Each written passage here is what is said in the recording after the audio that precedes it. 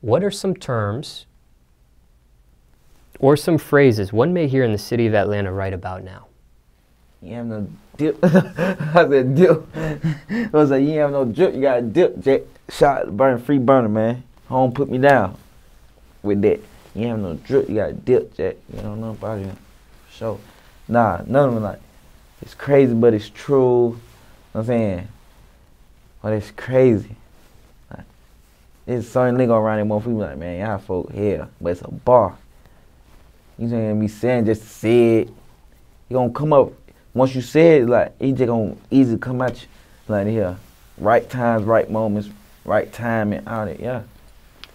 Now, I do want to ask you this. There are some other terms that I've seen you use, heard you use before, and just curious on what they mean. Slime. Slime, why I say it?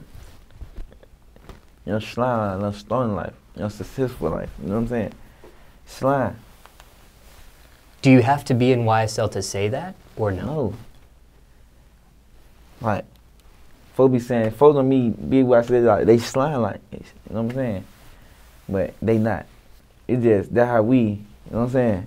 We slime. We slime. I don't know about these other niggas, but we slime. That's why I said shit is a family. Not no gang, none of that. It's a family.